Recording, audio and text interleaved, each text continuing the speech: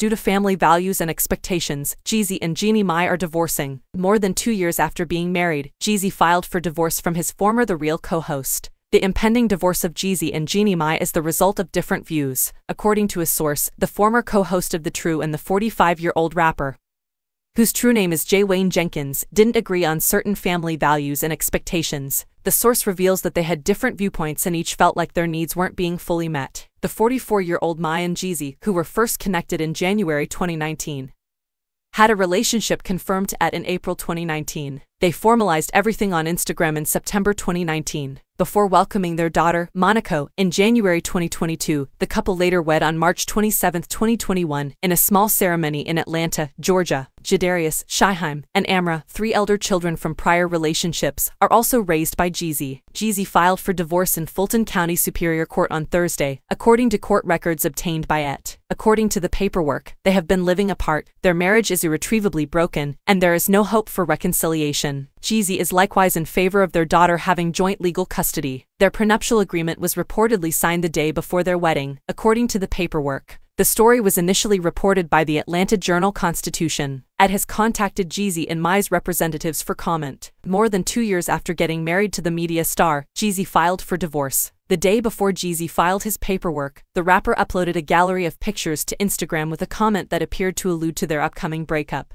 He captioned the carousel, "Too focused on who I'm becoming to focus on who's not coming with me." Wendy Asifo, a star of The Real Housewives of Potomac, wrote the caption, "Sir." In response to the post's implications, Mai revealed to that she and Jeezy were in quarantine together before getting engaged in March 2020. At the time of the quarantine, looked at each other like, "Yup, if we can do this, we are gangster," she recalled to it. "We're doing incredible. I'm a super introvert, which means I love intimate chats." She continued, saying, "I've discovered Jeezy is such an amazing person to be around. I adore thoughtful presence for one another, so this is a dream for me and it allows me to focus on how to help those that need it out there."